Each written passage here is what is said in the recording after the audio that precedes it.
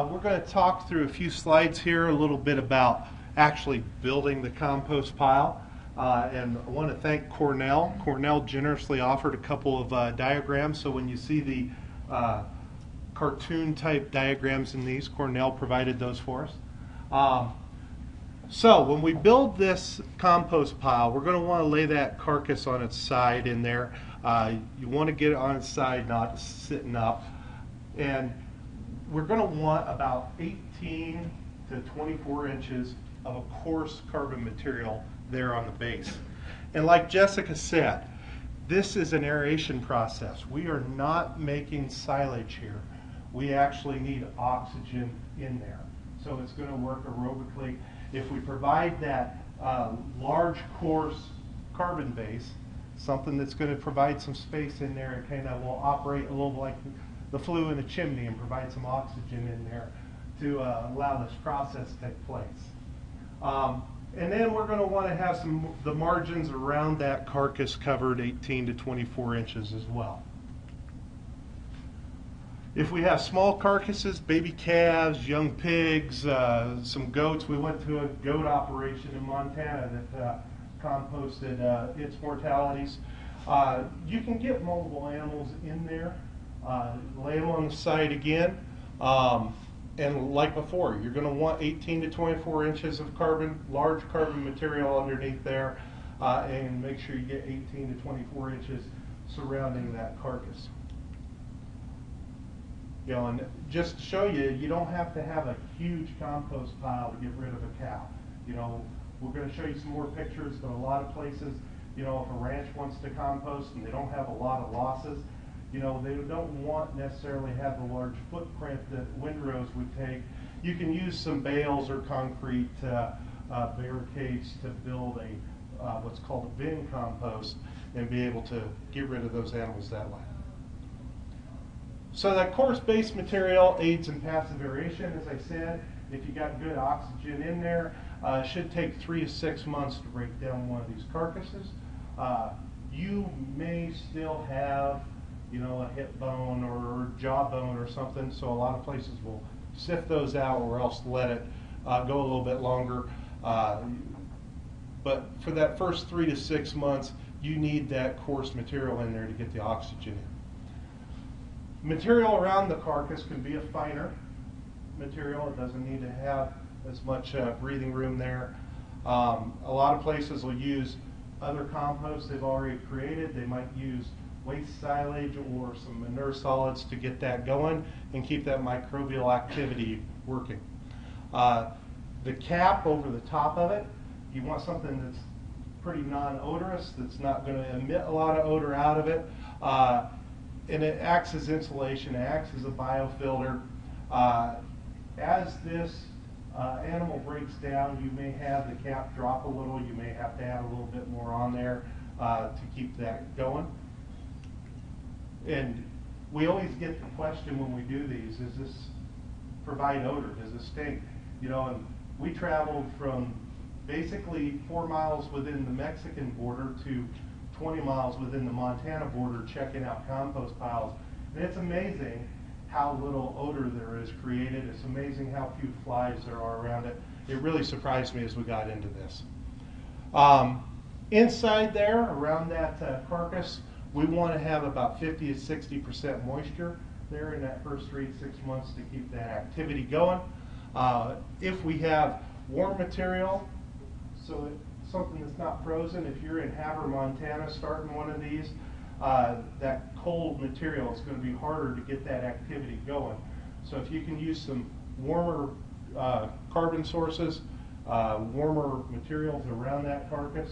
Also, if you lose that cow or you lose that ewe, and in that cold environment, if you can get this compost pile together quicker after that death, rather than waiting a week, it's going to start the process and compost a little quicker for you. But even with freezing temperatures, compost will happen.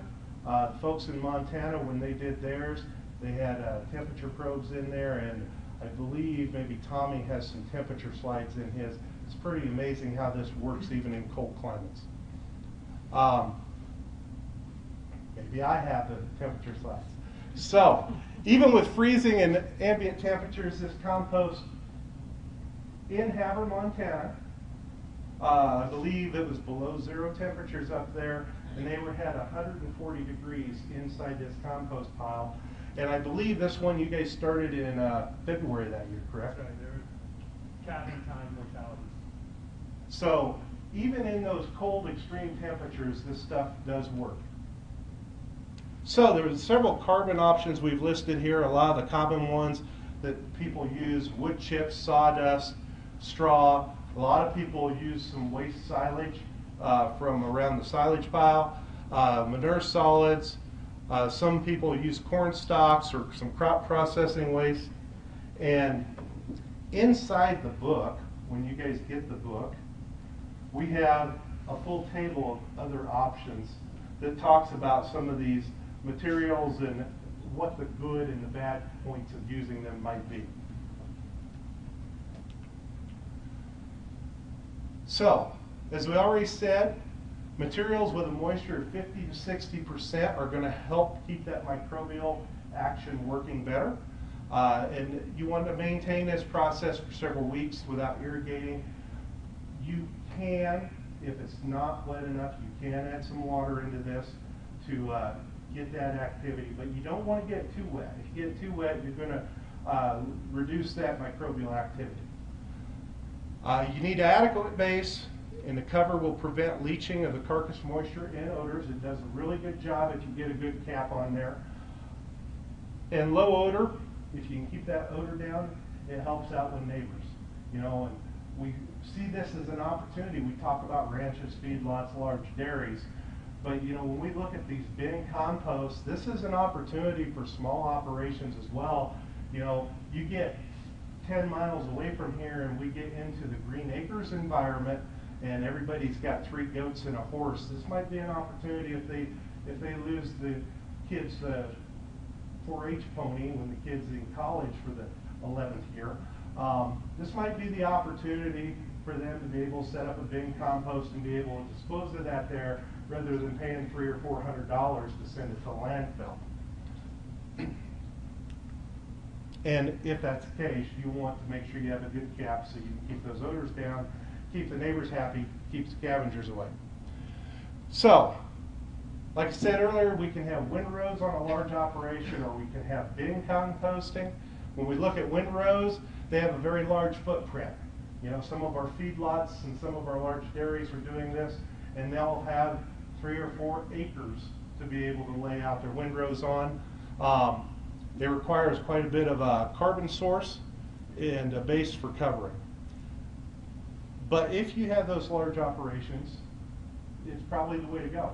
And I will tell you, here in Colorado, when we started working on this, part of the reason that I agreed to get involved with this team when Jessica approached me was that I was in the process of working with the Department of Ag and the Department of Emergency Management here to rewrite our emergency plans for feedlots. Because just in the county I live in, we have about 400,000 head of feedlot cattle in that county alone. So we were rewriting plans on what we were going to do if we had a foot and mouth incident. So after we got into the composting and we started showing the original drafts of this manual to some of our emergency manager people, that's what they're thinking about. If they get an emergency beyond about 20 head, they're going to look at composting here in Colorado as a possible solution to deal with health emergencies and using the windrow aspect. Now, if we have a bin, it reduces that footprint quite a bit, and we can conserve the amount of carbon source that we're utilizing. Even if we have a cow or a horse, we can be able to utilize this. So how much material are you going to need? If you figure this on like a per steer basis, estimates to start that off with, for a grown cow, a 1,400 pound steer, we're looking at about 12 cubic yards, maybe down to 7.5 cubic yards for a smaller animal. But to get that animal all covered up, and if you're doing a windrow process, you know, you're just going to, once you got the first one started, you're just going to tack on to it and bring out a line. Practically speaking, our mature cow she's going to need about 9 foot width and 10 foot of length to be able to cover up the average cow with this much material over top of her. If we have small animals, baby calves, pigs, you have a goat operation, we can layer those mortalities in there. Hopefully you don't have enough that you have to layer, but if you do, we can layer those in there. You still want to maintain 18 to 24 inch margins on the outside, top, underneath, but that layer in between them, we can get away with 8 to 12 inches of material in between them. And remember, that's going to have to be coarse enough in that material in the middle that the oxygen coming in here still gets up here. So you want to use some coarse material there. If you're building bins, as I said earlier, a lot of people use big square hay bales. And you've already seen a couple pictures of those. If you watch the video, if you grab the book, you'll see some more pictures of bale hay bins. Some people use the concrete barriers like they have out on the highway. And then some will do wooden structures. When you're building these, one of the nice things about hay bales, the big 8-foot long hay bales, it's a real good size to be able to get your loader in between there and stir this up at 6 months when you got to move it. If you got a bin, they're easy to block off so you can keep scavengers out of there a lot easier. And remember, when you're putting in these bales, you've got to have that aeration. There's got to be a little bit of space for some oxygen to get in there. As you're designing these, whether you're looking at a windrow system or whether you're looking at a bin system, NRCS has done a really nice job. They've got a manual that Facilities Construction and Engineering, Practice Standard 316 if you're looking for it online somewhere. And it has some information in there that will really help you in designing your bin systems or your windrows. And I am going to turn this over to Tommy.